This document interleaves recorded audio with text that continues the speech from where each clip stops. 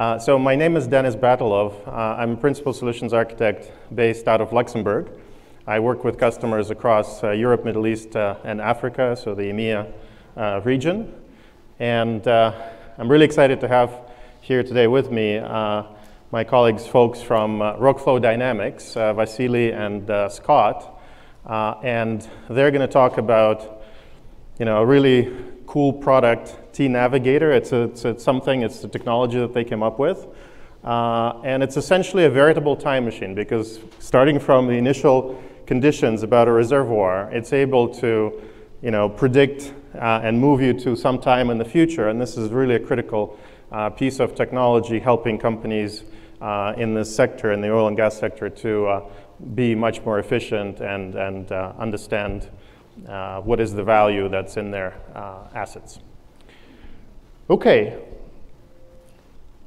so I'll start by throwing this at you, which is kind of a quick gauge of the state of the industry. And the one thing that's being highlighted is a lot of data that either is already collected or is potentially available to be collected, and it's not really used in the industry.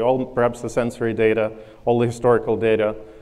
So very low utilization. A lot of the budgets are really dedicated towards maintaining things, not really innovating. And so if you look at the kind of some scores that are put out there for the digital kind of maturity of oil and gas, we see 4.7 kind of low scores, somewhat behind even also conservative industries like banking now, who's been able to move forward. Now, there are some reasons why this is the case. Of course, in some countries, it's not even legal to move their data outside of the country. So data sovereignty is important. Some of these oil and gas reserves and information is strategic or considered strategic. But there are also a lot of companies keep that data or want to keep that data very close to their heart. It constitutes a lot of their kind of IT and trade secrets, intellectual property. And then at the same time, the industry is mired with long-term outsourcing contracts, not kind of the core competence of IT necessarily, or legacy IT investments. But at the same time, there are things that actually help. And despite the low, continued kind of low oil prices that are kind of hurting the industry, it's also giving the industry an opportunity to reinvent itself and put more innovation and cut costs and optimization. And this is a recurrent theme. So it's one of the driving factors behind the changes. But at the same time, a lot of the traditional enterprise IT software is also catching up. And now you have deployments of ERP, Oracle, SAP in the cloud. And that's making it a little easier to kind of consider or envision this transition to cloud. There are also companies that are born entirely in the cloud. And then Workflow Dynamics, perhaps not born in the cloud, but certainly considered cloud a very strategic direction early on and have been investing in this for years now. Okay, so if you ask oil and gas customers what is it that they care the most about, of course, safety and efficiency is very important. IT security is something at the top of the minds of the CIOs. And the good news, of course, with AWS is that for many years now, it has been the leader in the security of the cloud platform.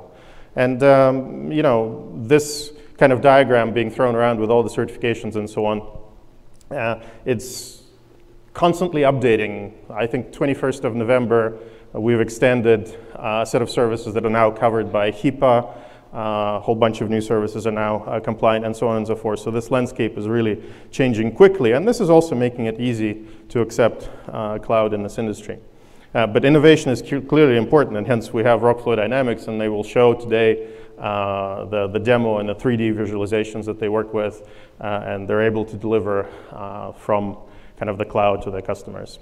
Now, and the leader in terms of innovation, AWS is also well positioned, as you know, and I'm not going to spend a whole bunch of time on that. I think there is some auto advance on the slides that's going on. Hopefully I can manage that. So again, pace of innovation of the cloud, we're continuously releasing new features. You could see in last year 1,017 new major features and services that were released. And this is kind of ongoing. This year, we're certainly slated to break this. Quite frankly, for guys like myself, it's becoming really impossible to keep up with all the major developments, even major ones, right? Not even looking at the minor stuff that's being updated every time. So if before, the question was, moving fast or staying safe, now the answer is that you could actually achieve both at the same time. So moving fast and staying secure. Okay, and of course, big data, IoT, this is all related to what we're talking today about. However, things like cost and more cost and more cost, this is really a recurring theme in the industry, and this is the reason why Rockflow Dynamics is actually is able to kind of bring these innovations and make things more efficient for the customers. So, of course, I want to throw this slide quickly from General Electric Oil and Gas. They've reportedly been able to save quite a bit of money in just 18 months in transferring a lot of stuff, and their CIO quoted 2 reInvents ago that they see AWS as a partner for the next 140 years of the company. So now let's tie it back to the technology. What are the key building blocks that enable kind of HPC workloads for oil and gas on AWS? So it's scalable compute, and you could put storage in that same class, right? You need both to process data.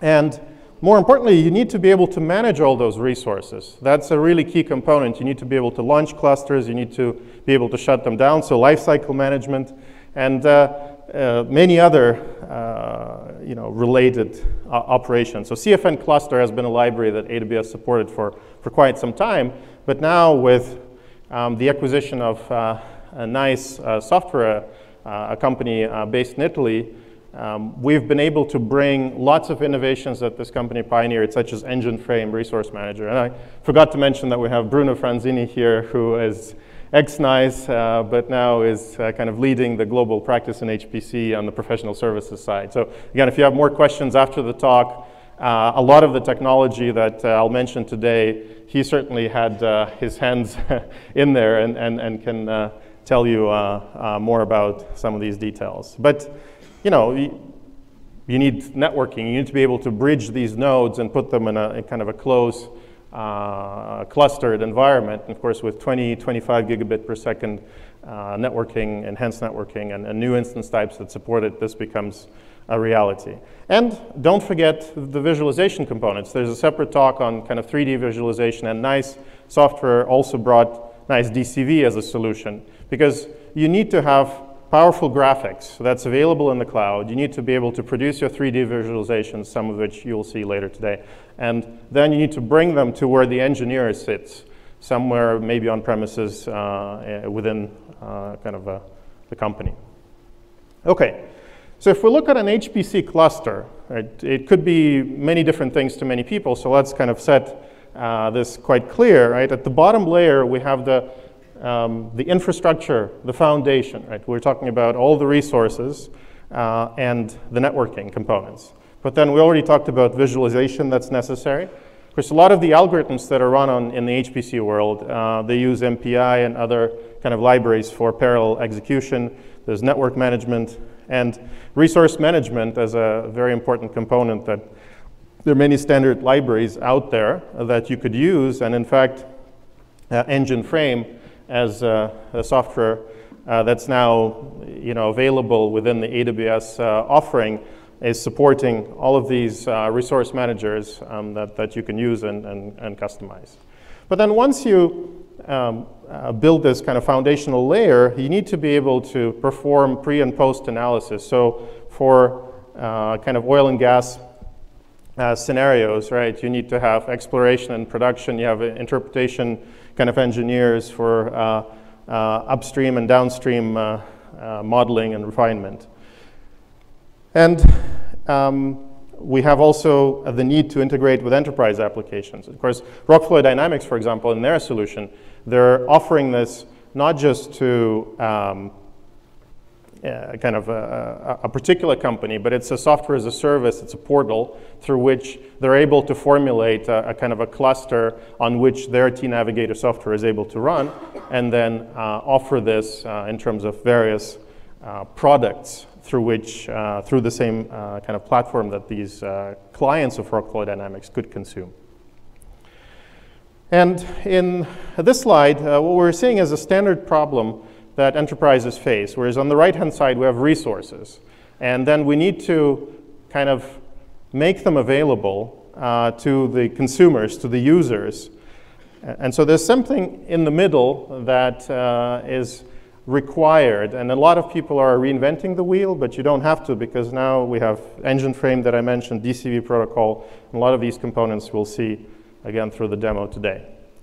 So a typical kind of life cycle of kind of HPC and simulation for reservoir engineers is you submit a job. So typically you upload your data with some initial state, perhaps sitting in S3 or other locations, maybe on premises. You upload that. You choose a particular cluster that you've created, you set various parameters, and then you submit the job for execution. You'll see an example of that today. Later on, Vasilia will show that. And of course, it takes time for this job to run. You need to monitor it. Eventually, you get the results, and some information coming back, either in the form of 3D visualizations or graphs and other things. And that's kind of rinse and repeat. You get the results. You look at them and you say, okay, well, let me tweak something in the model and continue. Okay, so the really kind of value proposition, maybe the next slide is even better here, is not unfamiliar. It's the ability to have these infinite resources and pay only for the resources while you're using it. So you launch a cluster, you run your simulation, you shut it down, and this is where the money saving is coming from. And of course, there are various ways in which you can run this. We talked about Spot, perhaps, so I can mention it again. But and contrast this with HPC, with, again, heavy investments and having to manage those resources, making sure that they're actually used once you purchase them. But the most important thing, too, is that it's the ability to match the architecture of your cluster to the job. Because you have all the flexibility. If you need GPUs or some specialized processors, you can pick and choose. You don't have to invest ahead of time, right? You can just grab what is there and then choose things like, is it spot market, on-demand market, giving you the ability to save additional resources. So looking now at myHPC, the reason I bring it up today is because the myRFD portal that you'll see in a demo is essentially a version of myHPC that NICE developed for RFD, right? And so this solution is now also available to other kind of applications and other companies, but it requires essentially a professional services contract where this solution needs to be customized, it needs to be deployed, and it needs to be managed, or perhaps you need to be trained to know how to manage it yourself, right? So when I'm showing you myHPC, basically think about myRFD that you will see in a bit. Okay, so again, this solution is using the same EnginFrame, the same DCV technology that I talked about. And again, if you reach out to somebody like Bruno, they can help you understand how this could be deployed for your applications. And essentially, myHPC as a solution comes in several flavors. You can deploy it kind of just on AWS, just in the cloud. But oftentimes, you actually need to integrate it with your own on-premises systems because your data may be residing within your kind of corporate environment that you want to start uploading. Your engineers may be sitting in there, so you need some secure connections. Or the engineers could be actually sitting at home, and that's also supported in this mode, and we'll see that in a bit. And the last mode for ISV, this is precisely the workflow dynamics case, because here, this portal is available for multi-tenant, many customers who can decide what clusters they need and what type of jobs to submit. So this is quickly just showing you a few diagrams for these three different modes of supporting this solution, right? So this is a pure AWS mode with some HTTP kind of portal. You have another version where there's an extension and a secure connection with your on-premises, just like I said.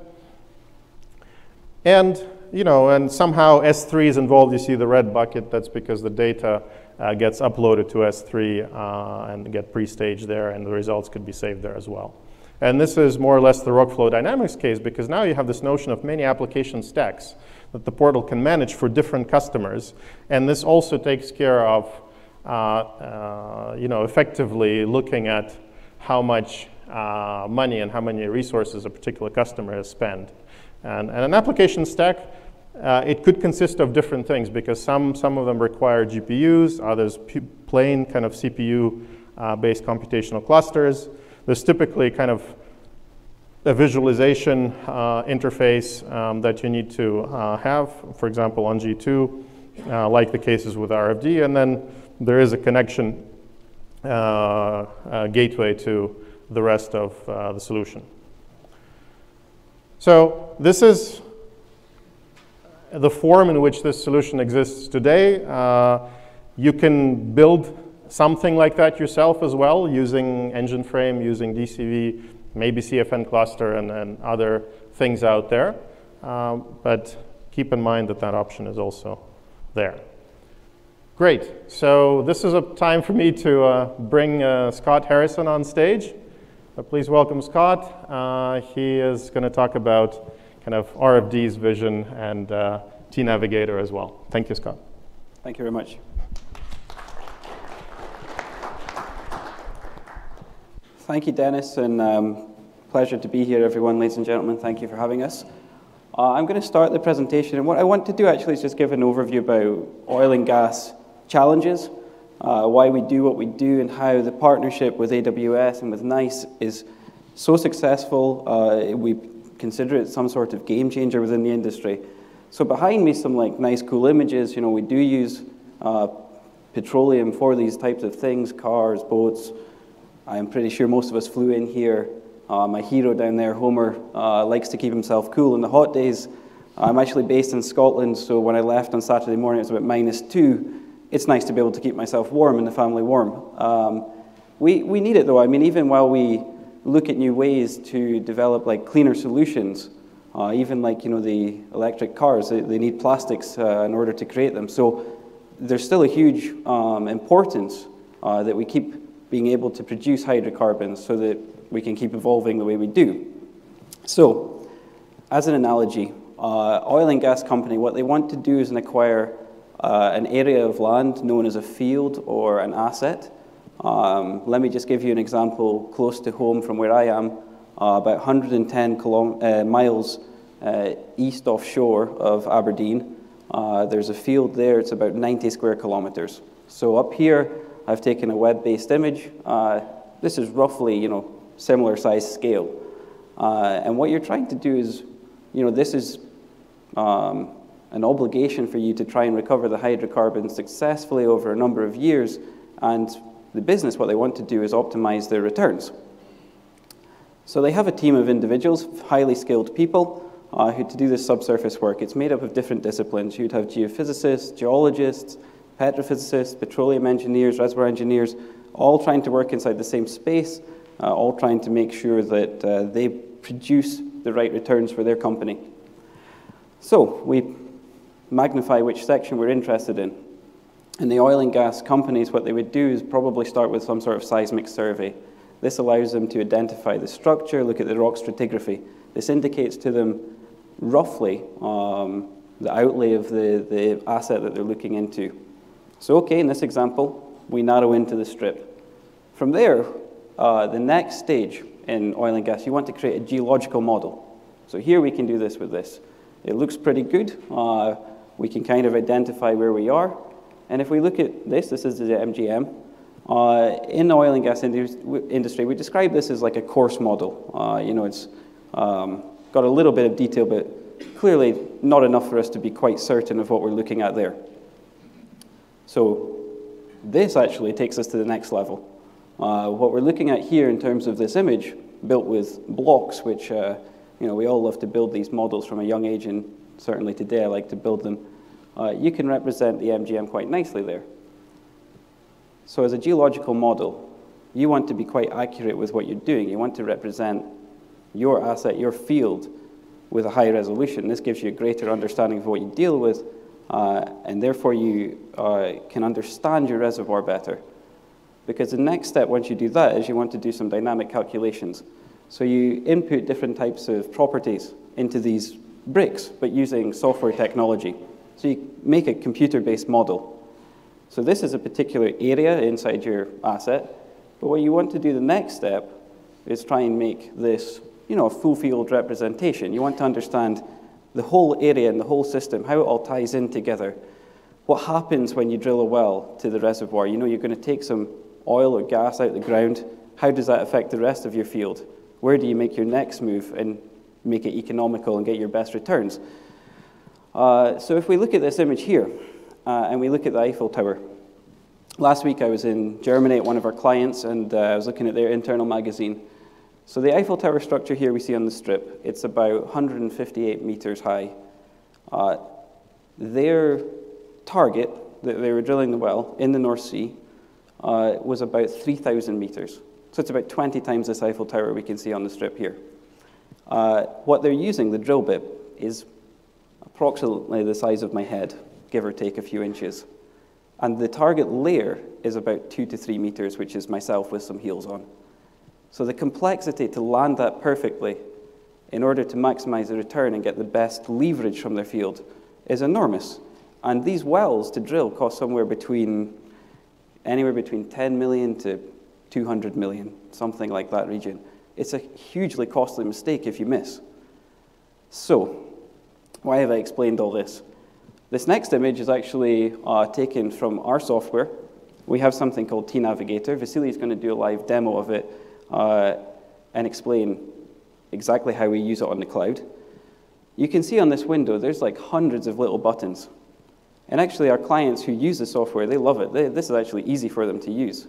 So it kind of explains the complexity that they're dealing with day in, day out, how many different properties they have to deal with it. The data is the company's most valuable asset, because basically what they're doing with the data is making a forensic analysis of the reservoir. They're trying to piece everything together so they understand it. Because while my description of looking at the strip was great, we can all actually see it. However, everything we're doing is like underground, so we never truly can picture it. We just do our best with models. So anyway, as a business, Rockflow Dynamics, we created a reservoir simulator. So with a simulator, what you do is dynamic forecasting of your asset, which means that you're looking at like the returns. So you've gone from creating a structure, making a static model, introducing properties. Now you're running dynamic models, which gives you a forecast. Yesterday's approach. Unfortunately, the software back then, they weren't considering today's hardware. So they could never really take advantage of it. There was like problems with algorithms, therefore there's a saturation and acceleration. Ourselves as T-Navigator, as Rockflow Dynamics, the T-Navigator product, we've tested it up to 4,096 cores. This model was about 22 million active grid blocks. We saw an acceleration of 1,328 times. So effectively, it's like limitless scalability. You just add hardware, and you can take your models down. In terms of a timely calculation speed. So this is great, because actually the other thing to add to this is you can also simulate at the high resolution. These other technologies, what you had to do was compromise. You had to kind of get rid of some of the data in order to actually simulate it in a timely manner. Otherwise, you'd be waiting weeks or months, and this is just, it doesn't make any sense to run your project. So this is where T-Navigator really adds some value. You can run at high resolution, and you can run it at quick speed. It's got the parallel scalability. So why do you want to do this? So the whole point is actually, if you run at this high resolution, what studies have shown, which history matching has shown, is that actually you get what we describe as a more pessimistic forecast. Now, this is a good thing, because actually what you'll do is make a more informed decision in terms of how to best place your money, where you should put these wells, how you recover the hydrocarbons. So with T-Navigator, what we have, fully parallel subsurface software. It's integrated with different domains. So actually, I talked earlier about how the subsurface team have a number of different disciplines involved. So it's all inside single application now. We've created a user interface which is easy to use. And it changes the dynamics. typical approaches for subsurface analysis, you can now, because we have introduced this parallel scalability, introduced this intuitive functionality, instead of the previous standard workflows, we can change it. This is helped and aided by resources from Amazon Web Services, being able to use the cloud, because now it's, as Dennis said earlier, extremely scalable. I'll give you one example before I finish. Is a company, they did 2 projects side by side. They used our software, our technology, and cloud solution, and what they did was run something like 60,000+ cases. So the models they created were like large variation, thousands and thousands of calculations, and actually against the current practice or the standard practice in workflows, the upside to the business was in the region of $1 billion. So it completely changes conceptually how companies can do this analytics on their oil and gas reservoirs. This is our interface. I've said all my piece. I thank you very much for your time. I'm going to invite Vasily now to take over and do the demonstration. Thanks a lot. Thank you. Thank you. Thank you, Scott. So my part is to show some, basically give you some entertainment.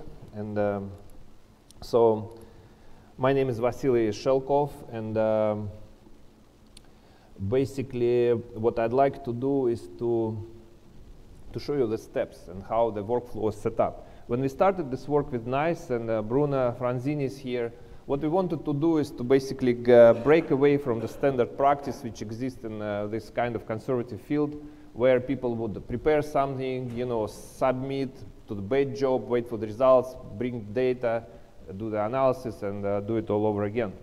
What we wanted to do is to basically put everything on the cloud, on AWS cloud. So you'll have a graphical workstation, you will have a virtual cluster dedicated to you, high network performance, and then a connection to S3, so you'll be able to move data between transient and static storage.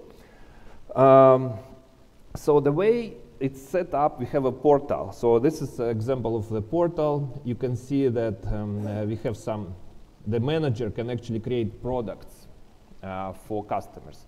What you see here is different combinations of graphical interfaces, how many compute nodes, what kind of storage, and then we defined how much disk space, and then for how much this offer works. Then we go from products to offers and basically create a name, and then define the price. So this is the price in USD.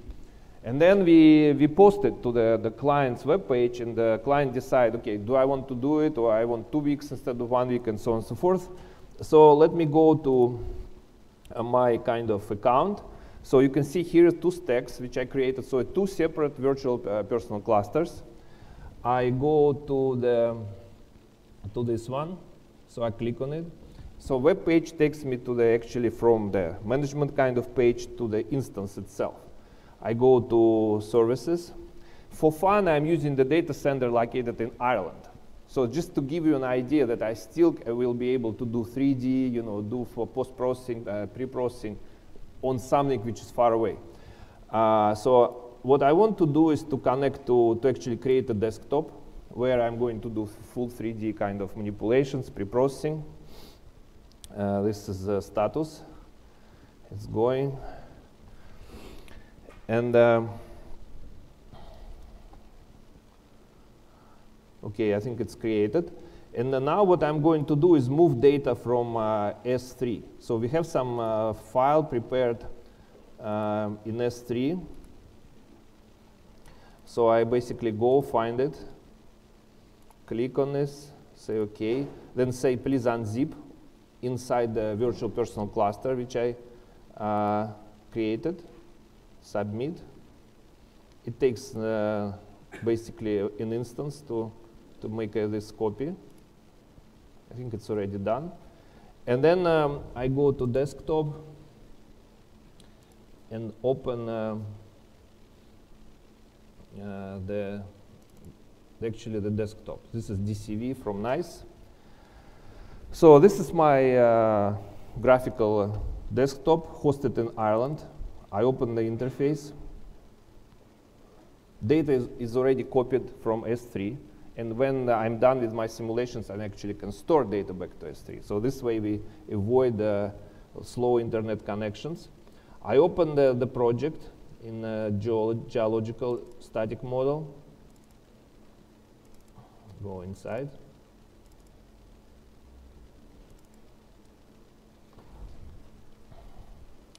I specify the license. License is served from outside, so we actually supply the license server from hosted at our own infrastructure, but it can be done also from AWS. So this is my geological model. Let me show you. It's a lot of data. There's a lot of information, which is you can see here. Let me make some changes. So basically, what you see here is a very expensive piece of data. There's two types of data here.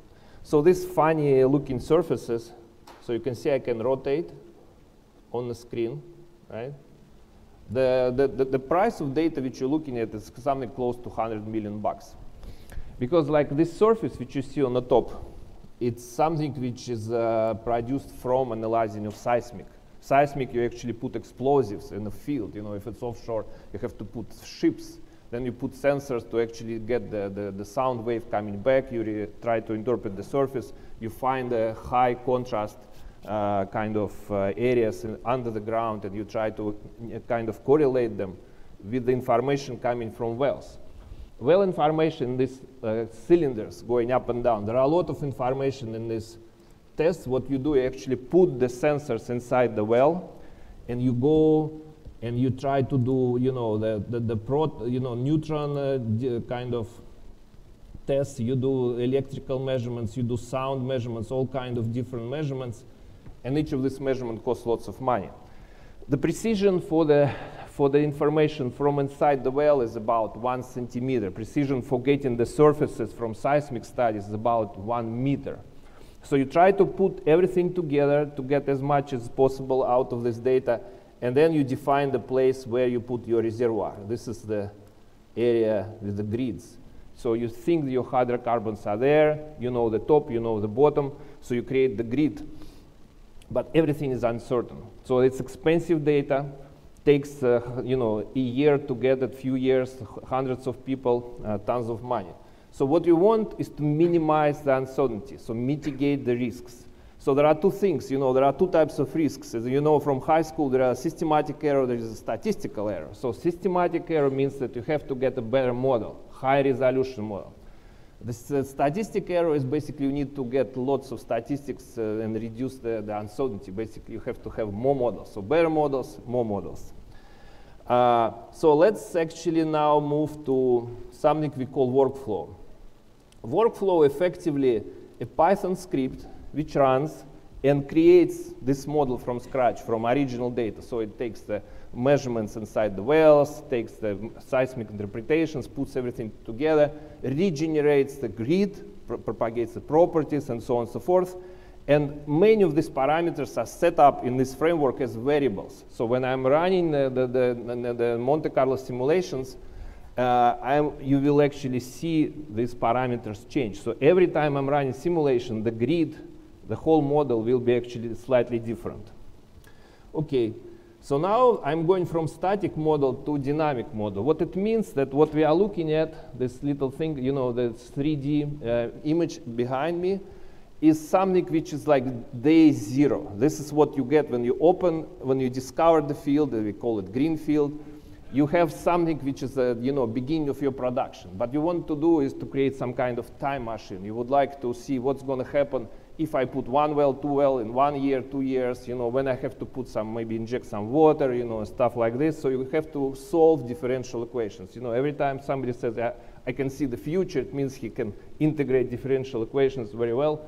And so the bigger the grid, the bigger the system of differential equations. So for example, if you have a grid with billion, it's effectively billion billion differential equations, system of billion differential equations we have to solve, so you need lots of cycles. This is where AWS HPC comes into place, because we need we basically need the cluster to do this forward propagation. Okay, so I created the dynamic model, and now I would like actually to run uncertainty analysis where I will change the model, and also I will change dynamic parameters, like for example the property of my fluids and so on and so forth. So everything together will be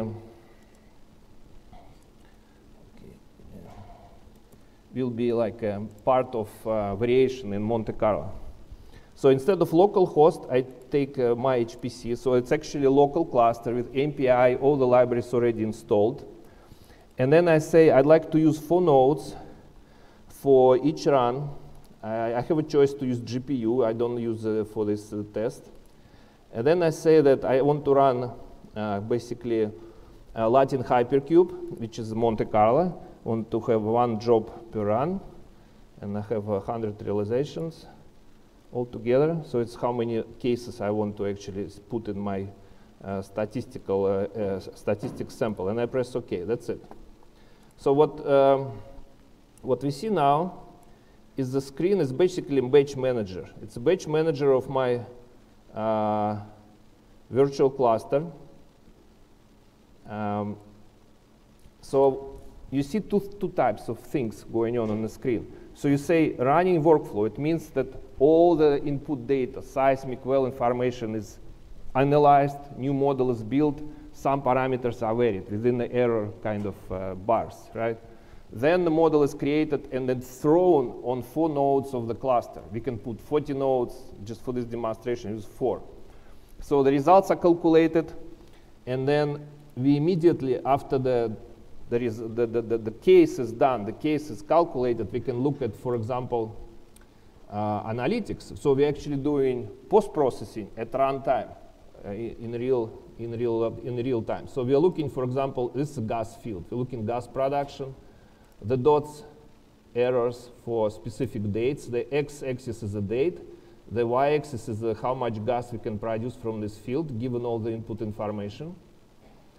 We can change, again, this is actually hosted in Ireland. We can change graphics. We can go and, for example, look at how much sensitivity, for example, my gas production has as a function of these variables, which I put in. So one of the variables is position of the top seismic surface, up and down, right?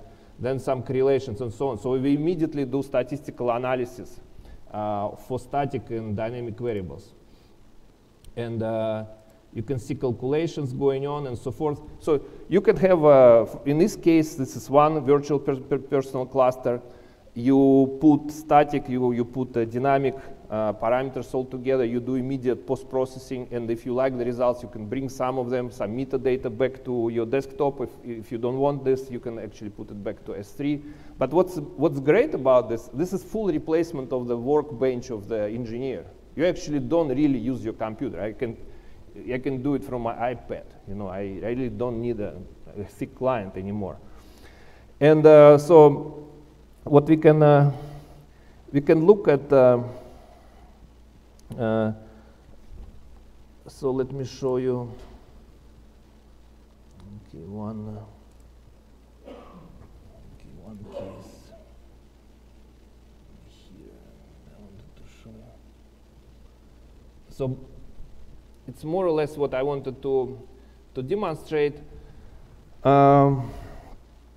The main thing about this, that we actually put this together with real clients. So we go around Europe, US, and we show the companies that, AWS is a platform where you can do everything, not just batch processing, not just some kind of analytical work. You can actually do pre-processing, you can do supercomputing, right? And you can do post-processing, all in one kind of realization. It's all controlled by web page. It can be changed. You can run 2 realization, 10, whatever you want. So it's pretty much the end of my presentation. So if you have any questions, please go ahead. And I'll be happy to answer. Thank you very much.